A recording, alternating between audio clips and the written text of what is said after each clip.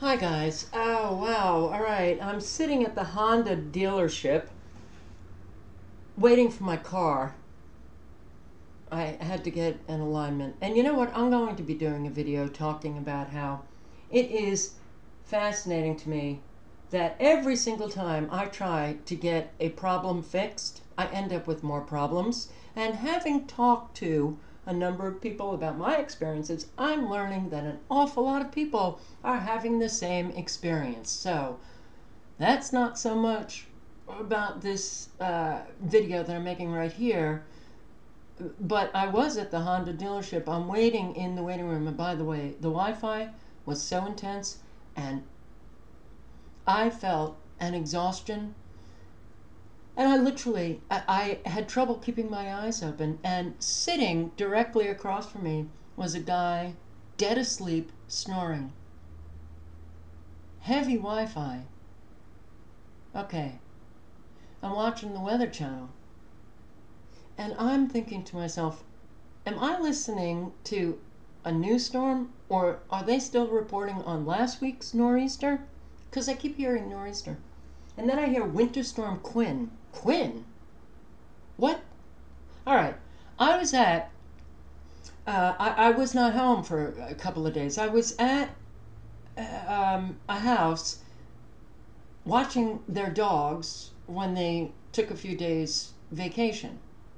And the laptop that I had was not working very well. But I was able to get onto some websites eventually.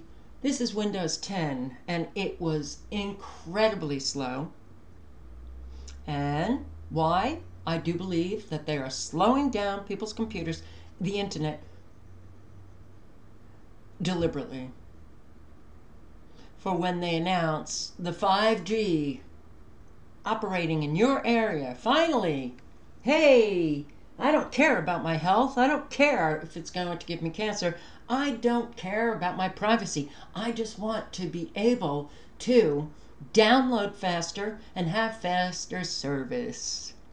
All right, well, I did get on to some websites. I do go to Drudge to read the headlines just to find out what craziness do we have going on today. Not once did I come across Winter Storm Quinn. Did you know about Winter Storm Quinn? Maybe you did. But it is very uncommon to have a nor'easter, then another one a couple of days later. And guess what? Another one is predicted in a couple of days. Now, nor'easters are common up north during the winter. However, nor'easters, 3 in 2 weeks? No. Now, maybe this is the weather chaos due to man's interference in the natural processes, the geoengineering, the weather modification, but I think that this is deliberate. Yeah.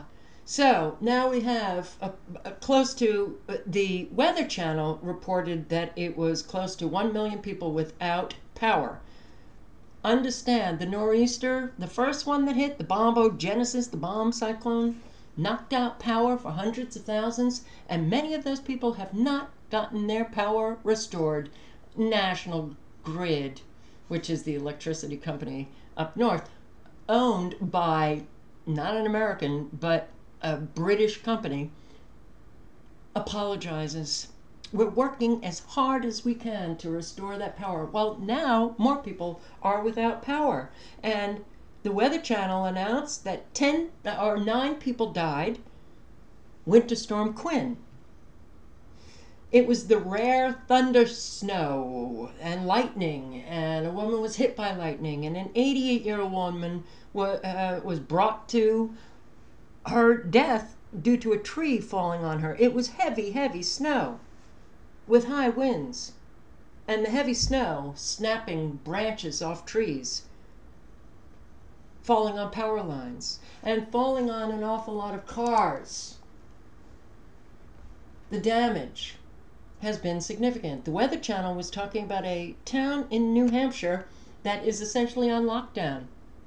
Oh, because they're asking people, it's not a mandatory lockdown, they're just asking people, don't go outside.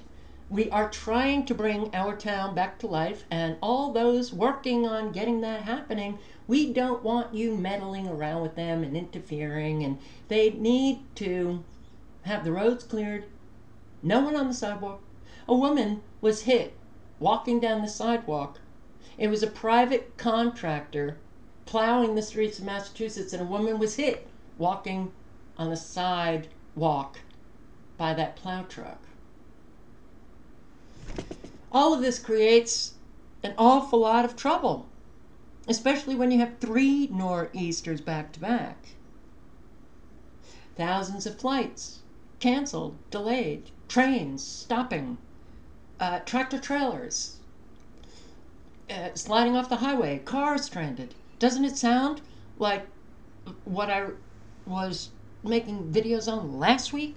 No, this just occurred. The rare thunderstorm, snow. Yes, people were hearing booms.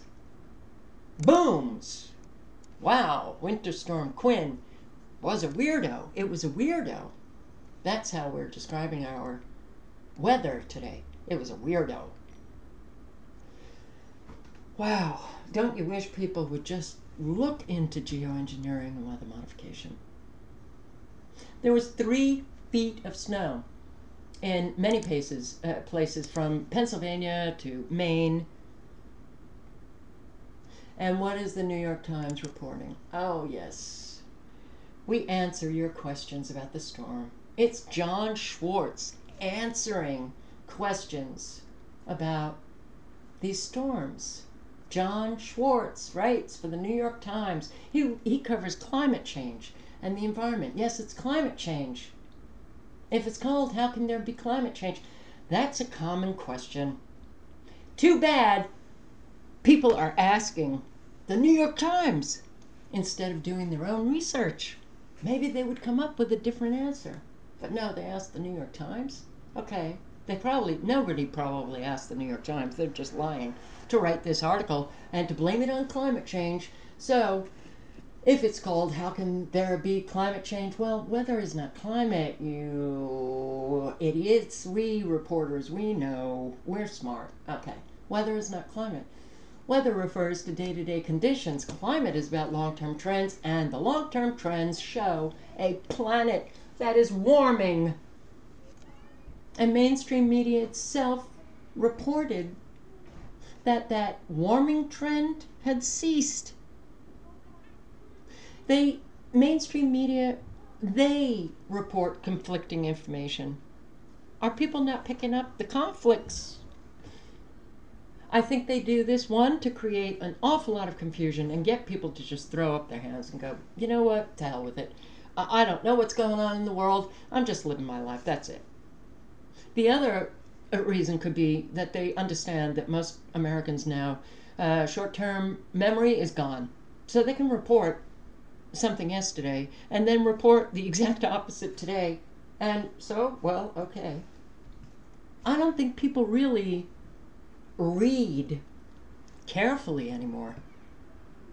So yeah, that long-term trend, the warming thing, it's the reason why they stopped saying global warming, because it ceased.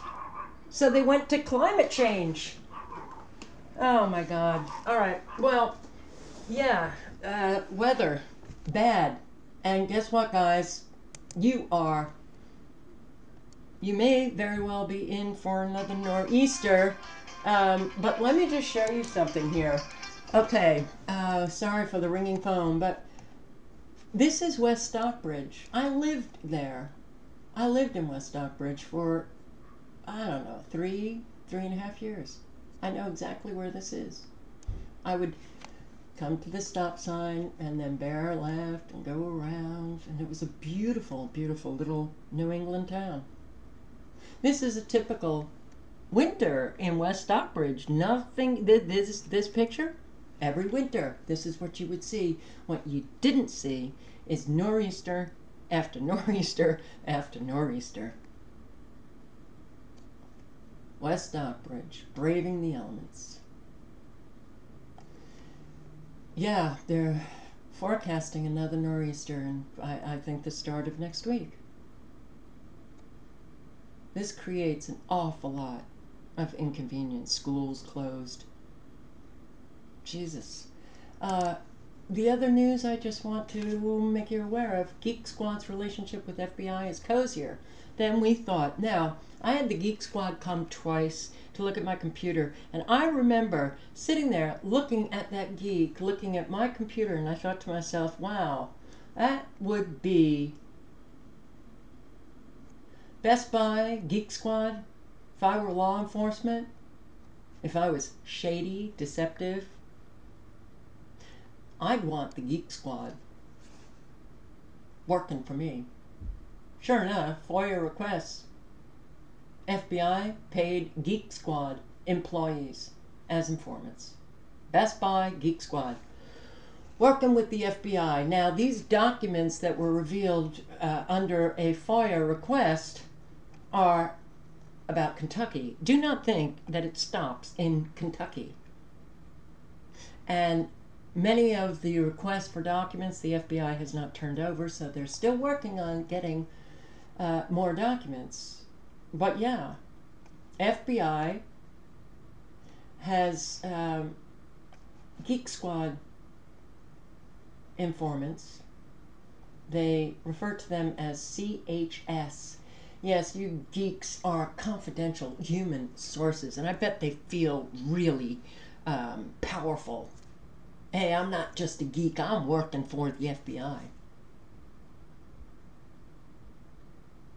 I include this to let you know that you should not ever bring your computer to Best Buy or have a geek come to your home, because they are not trustworthy.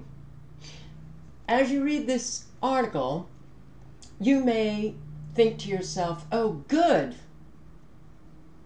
because this led to the prosecution of Mark Rettenmeyer, a California doctor who was charged with possession of child pornography after Best Buy sent his computer to the Kentucky Geek Squad repair facility.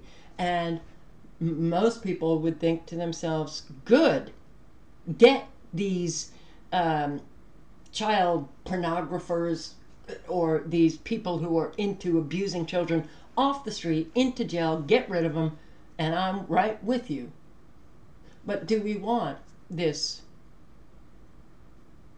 to be happening this way? No. We want to be a country ruled by law.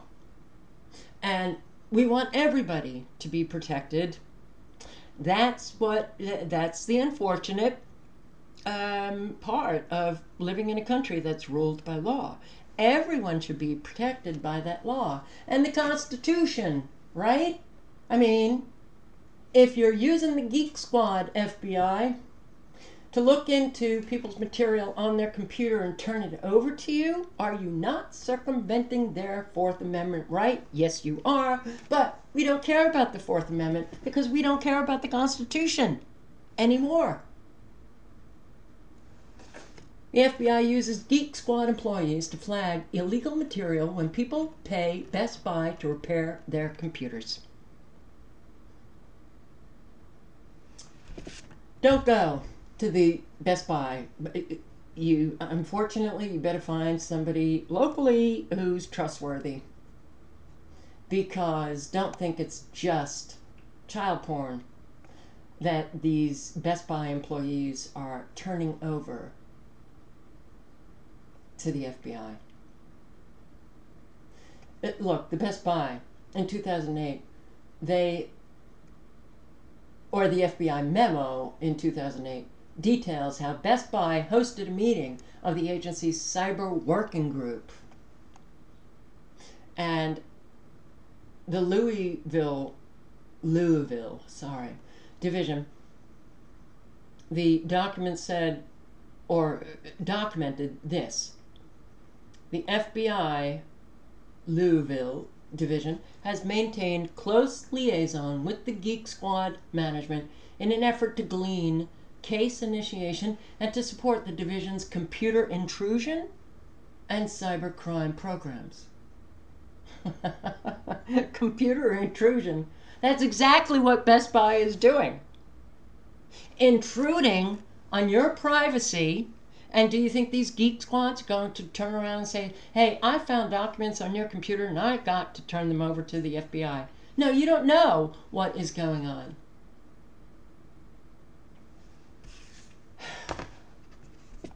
Don't go to Best Buy. What else is our lovely law enforcement up to? A couple. The man 86, the woman 90. 86, a Navy veteran, was gunned down by armed intruders in his own home. And the wife filed a lawsuit against her husband's killers. The Santa Clara County Sheriff's Department, they were the killers of her husband. So the district attorney decided that the killing of Eugene Craig was ruled justified. Listen to these facts. Ruled justified. Now, what happened? The granddaughter called the Santa Clara Sheriff's Department and asked them to send deputies to do a welfare check on her grandparents because she hadn't heard from them in a week. So the deputies show up and they state that they called the home, they rapped on windows, and because there was no answer, they knocked down 2 doors in this elderly couple's home, and they entered the home, and then a cop opened the bedroom door and saw Eugene standing in front of his wife with a .38 revolver, and the cop shot Eugene. Dead. He was dead at the scene. And the district attorney ruled that killing justified. How is it that a sheriff's department can be called to send deputies to do a welfare check? Please check the safety of my elderly grandparents. And then they're knocking down doors and shooting the grandfather dead. How does that happen? And that death is ruled justified. It happens in a police state. It happens when you don't have any protection against the police state. Now, what in your mind would be the common sense thing to do?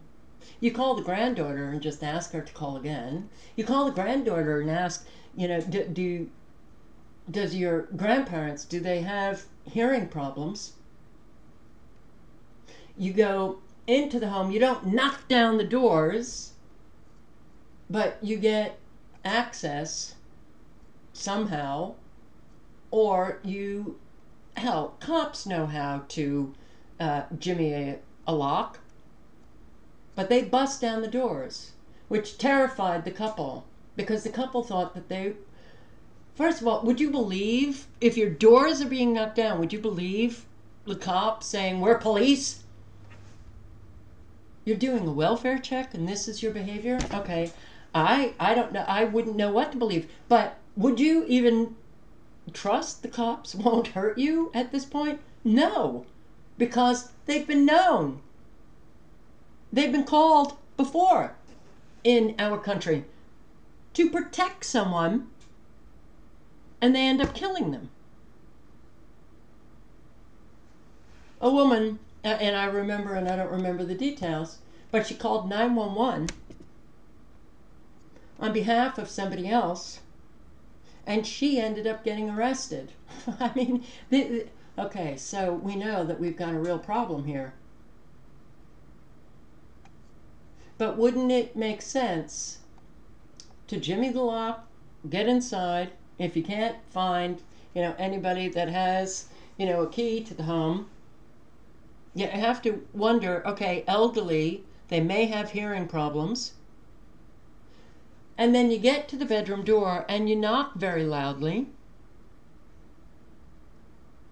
Though, because of the circumstance here, This elderly couple did not know what to think.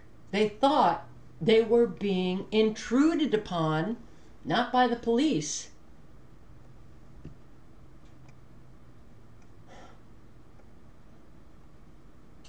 but you would knock at the door.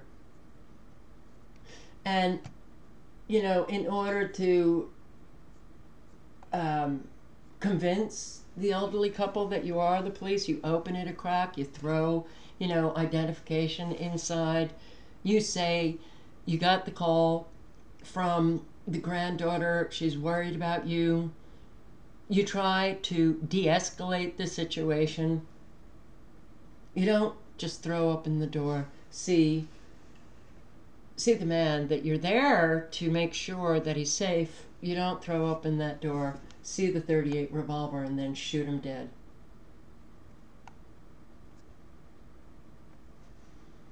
Alright, two more things. Paralyzing nerve toxin found in recreational caught shellfish. Most dangerous levels in 20 years. Alright, so the Bay Area's recreational seafood is, well, there's an awful lot of toxins found in that shellfish and the mussels and the clams and any kind of shellfish. Harmful levels, very paralytic, very dangerous, fatal. Santo Mateo counties refrain from harvesting and consuming mussels, clams, oysters, any kind of shellfish, and it applies only to recreational harvests. Commercially harvested shellfish are regularly screened for toxicity levels before sale.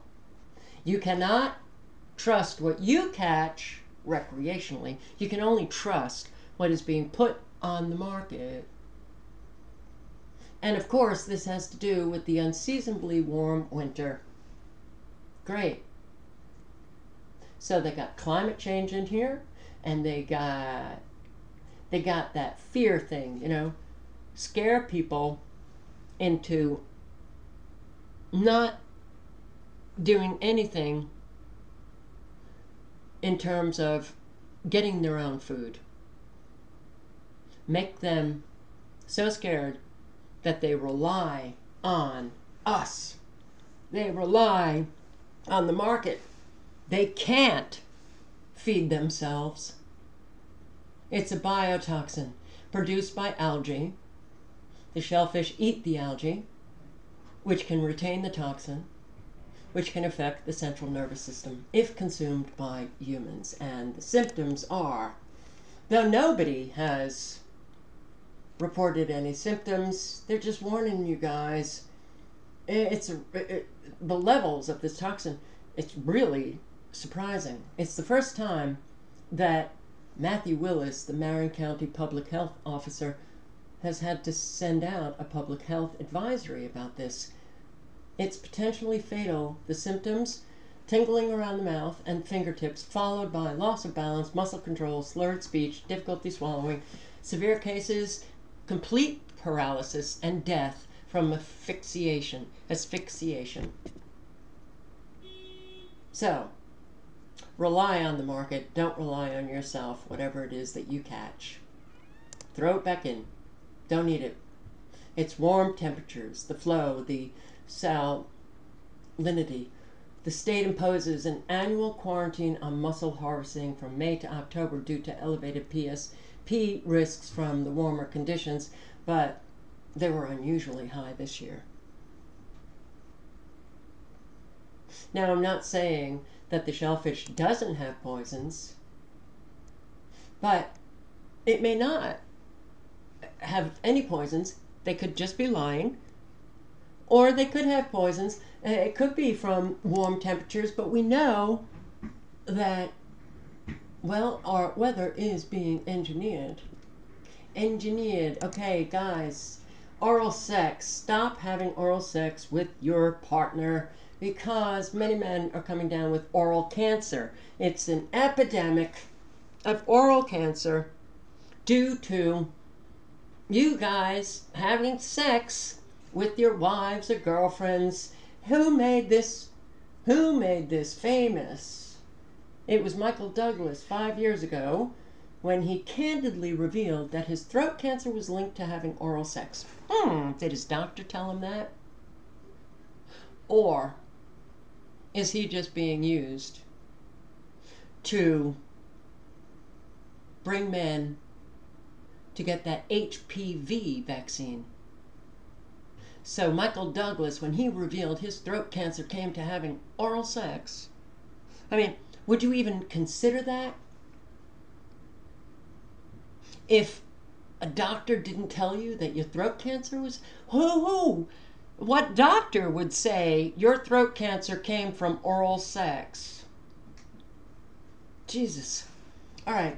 Well, Michael Douglas helped publicize the fact that a pervasive sexually transmitted virus called HPV was unleashing an epidemic of oral cancer among men, and men are 4 times more likely than women to be diagnosed with oral cancer, a hard to detect, hard to treat disease that has overtaken cervical cancer as the most common HPV related malignancy in the United States. So men, line up, get that HPV vaccine if you want to have oral sex with your partner.